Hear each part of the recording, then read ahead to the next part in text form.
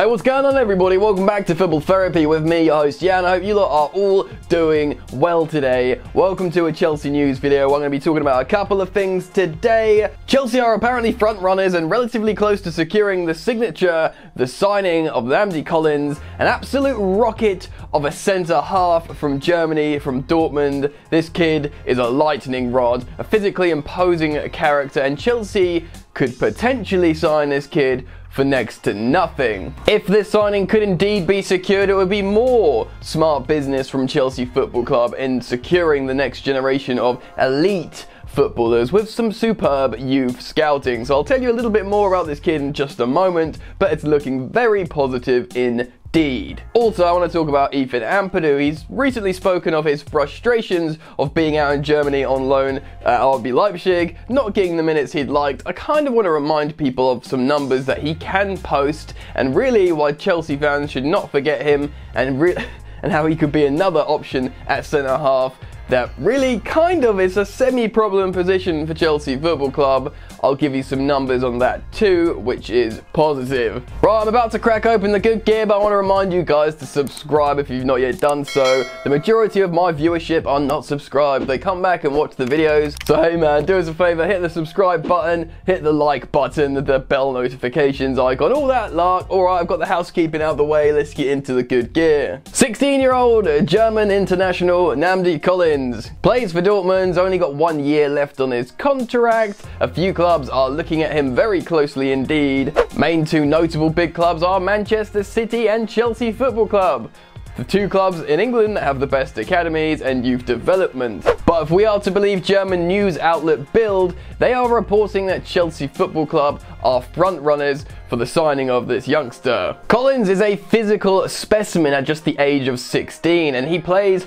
for the under-16s and captains his side. Big, imposing, authoritative character. Kind of everything that you want in a centre half. Very highly rated, of course, but the most interesting thing about Collins is he's an absolute rocket. Yes, indeed, this kid runs very, very, very, very fast. Over in Dortmund, this kid can run 30 meters in just 3.8 seconds. That's right, 3.8 seconds. That sounds incredibly fast indeed, doesn't it? That's because it is. That's pretty much the same record as Pierre-Emerick Aubameyang, and we all know Aubameyang as an elite rocket, a lightning bolt indeed. This kid is pretty much matching it, and he is 16 years old. Of course, your body is still yet to develop at 16, and you have not reached your peak physical powers, so you can bet your bottom dollar, mate, he's going to get faster than Aubameyang. Wow. Of course, he's a centre-back, so he's not going to be running in behind to chase some balls, but, you know, one of the most important things in English football, or just elite European football at the moment,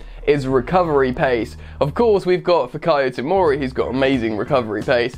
Sure, he might need to tweak and develop certain other parts of his games.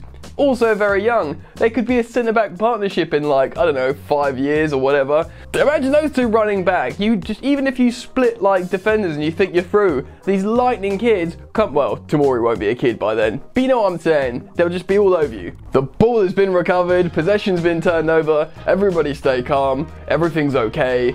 It's not like it used to be at Chelsea when the ball goes over the top or through and we're just done for. So really an incredibly exciting prospect. Chelsea are making moves in the transfer market in terms of signing youngsters. They want to make sure the next gens are an absolute beast of a force. And it makes sense. The market at the moment is so unpredictable, the transfer market. If it's not players' prices getting inflated to just ridiculous sums, it's just uncertainty in a world health crisis. Do you know what I mean? So it makes a lot of sense to sign this sort of generation on the brink that really could be in the first team within even a couple of years, develop them into something special, and then you've got a whole ready-made generation ready to go. Chelsea are smart. Whether this signing will be completed or not, I'm not so sure. I'm merely reporting on the news headlines rotating around Chelsea media these last couple of days, insinuating that Chelsea are indeed front runners. So we'll see what happens, but in terms of the player profile itself for the youngster, looks very good indeed. And if Chelsea can nab this kid, it can only mean good things, so fingers crossed. Next up, Ethan Ampadu. If you watch Football Therapy, you will know that this is one of my personal favourites for Chelsea players. Very, very headstrong player, aggressive in the tackle, very technical, good distribution, and just generally a very promising young player, whether he's playing centre-half or defensive midfield. Of course, he starts for Wales in defensive midfield, spraying long balls to the likes of Gareth Bale, and less so Dan James. And for Chelsea, he's played all sorts of positions. He's played defensive midfield, he's played centre-half, he's played right wing-back or right-back for Sarri. I think I watched him once at the Bridge. He's played all over the place. Now, we all know the story. He went over to RB Leipzig, to Germany in the Bundesliga, to what we all thought was an excellent and exciting loan, to a club that plays good attacking football, to a club synonymous with playing youngsters, to a club who had recently appointed exciting new young attacking coach Julian Nagelsmann, who plays youngsters. It's all gone a bit wrong. He hasn't really played, and he's basically come out and said that. He's spoken of his frustrations, even though he's saying all the right things of, I have no regrets, because perhaps he doesn't. It's probably like a learning experience regardless, right? Going over to another country, seeing other players train, talking to other coaches, and he's had about 7 appearances out there. Not a lot. But we know he absolutely dismantled Tottenham's attack in the Champions League. In the Champions League, away from home. He was brought in as an emergency centre-half because they were having a bit of a defensive crisis, and he more than held his own with an excellent performance against Tottenham. In that game, his performance earned him a 7.2 rating on Who Scored. Now, I know a lot of you don't like the Who Scored rating, and that's fine, but I'm just going to use it as a sort of reference point for this game. 7.2. On average, Chelsea centre-halves get about 6.7, and that's their more seasoned centre-halves. So they gave him a really good rating, and to be honest, his metrics in that game back it up against the Champions League side in Tottenham on a Champions League night away from home. Ampadu made 5 tackles and interceptions in that game, which is a high number indeed, and made 3 clearances, 7 long balls, so he was still dictating play by playing long distributed passes / crosses. And another amazing thing with all this, he saw a lot of the ball, made a lot of passes, but he still maintained a quite frankly very, very, very impressive 95% passing accuracy. So he had a very good game, his stats back it up, but I wanted to mention this game because it was a high profile game. It was the Champions League at the Tottenham Hotspur Stadium, a still relatively new grand stadium with the world watching, coverage everywhere. No one knew what happened to Ampadu, and suddenly he's starting in the Champions League in a massive game. And you know what? He stepped up to the plate, held his chest out, and performed incredibly. And that's the kind of thing Chelsea are looking for their first team. People speculate all they want, but to be honest, man, I really want to see Ethan Ampadu in and around Chelsea's first team next season. He'll certainly get more minutes than he did away in Leipzig. Frank Lampard's already commented on Ethan Ampadu, how he really, really likes him and wanted to work with him. I think Lamps will be equally frustrated with Ampadu's playtime over in Germany, so I think he will consider bringing him back to play him, hopefully, in the Chelsea first team, knowing that he can play him as a DM or a centre-half and pretty much rely on him. Certainly, if Frank Lampard wants to play another back 3 system against different opposition, he can basically be sure that Ethan Ampadu is pretty much the perfect candidate to sit in the middle of that back 3 in the David Luiz / Christensen role.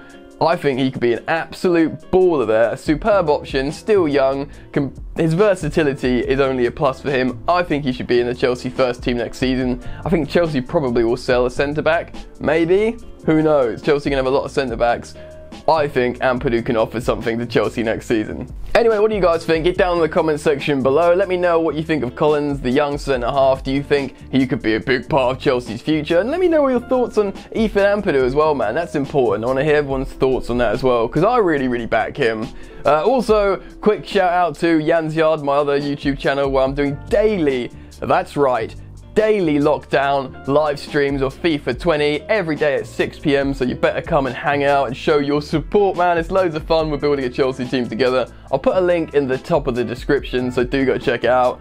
Other than that, man, feel free to follow me on social media at Football Yannick on both Instagram and Twitter. That's it from me, you lot. Enjoy the football that's not happening, and I will see you later. You ain't so tough with that bad boy tuck. I'ma get it how I'm living, I'ma walk the walk. Outline my lines, I rap through thought. Body bag the verse, outlined in chalk. In my life seen trouble, hustle on the double, silence on the trigger like my pick got a muzzle. Yo, chick like to guzzle, bad boy stay in trouble. I only love this paper, sorry I don't. I laugh me, baby. In my life seen trouble, hustle on the double, silence on the trigger like my pick got a muzzle. Yo, chick like to guzzle, bad boy stay in trouble. I only love this paper, sorry I don't. I laugh me, baby.